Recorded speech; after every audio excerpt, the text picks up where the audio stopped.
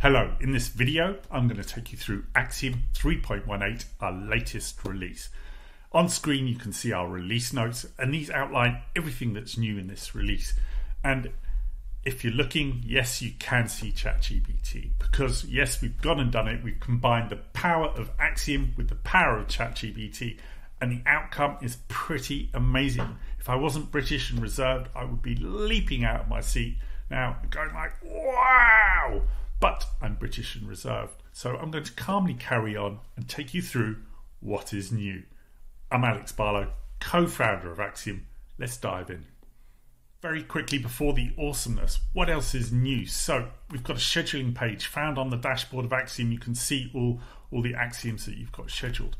We've also added filtering to the reporting pages, so you can isolate axioms to a specific date and a specific time to find that report that you want. We've also added a continue if empty option to the Google Sheet. This means if you're reading from a Google Sheet and the sheet is empty, the axiom will stop, but you can override that with an option to continue. We've also added a sub-step to the interact that will take you back a page if you need that.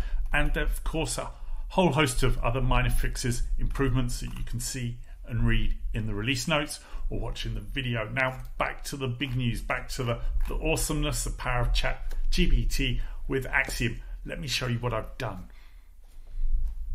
Without further ado, I'm going to take you through our brand new integration with ChatGPT. It's a data extractor. I'm going to open up Axiom. Here's our no-code builder where you combine steps to automate the browser. So our very first step is a read data from Google Sheet step. Why are we doing that? Because we've got a series of links stored in that sheet that we want to loop through and extract data from. We then pass those links into our interact step, where the go-to page loops through them, extracting data from the page. We're then going to use our extract data with GPT step. It's pretty easy to set up. Now, if you need to find the step, all you need to do is click the plus, input GPT, and there you can see the step. I've already got it added, so we don't need to do that. So back to the configuration, all you need is your API key. That's available off their website. It's pretty easy to get. I'll show you that in a second. Then all you need to do is plug in the data that you want to use ChatGPT to extract from. Here we go. I've just plugged in the data from the interact step above. It's that easy. Then enter your extract values. Now we are adding templates of default, but this is early release, so we haven't got many templates.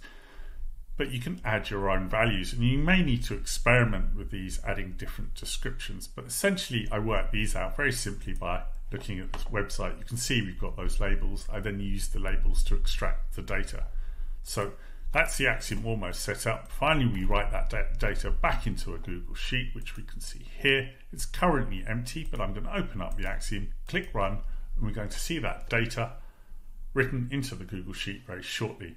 But here's the magical part, the part I never get tired of watching: Axiom automating the browser, but this time in combination with ChatGPT, making something pretty damn powerful.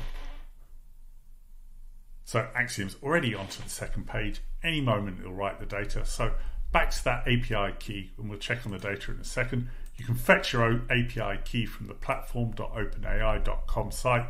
Go up to your personal account and then click onto View API Keys. Okay, let's check the sheet. Just in time, we can see the data is now written to the sheet. That's a pretty amazing automation. Anyone can build that bot in seconds using Axiom and ChatGPT. That's a pretty cool new feature. Keep an eye out for other new ChatGPT features coming soon. In fact, if I just take you here a second, you can go onto our latest blog post, and you can read about the integrations and what we think of ChatGPT and where we think Axiom will go with ChatGPT. For example, we're looking at using ChatGPT to actually build the axioms. That is super exciting. I hope you enjoyed this video. I want to say a big thank you to the team for their efforts on this latest release, and there's lots more to come. Watch this space. It's getting super exciting at Axiom.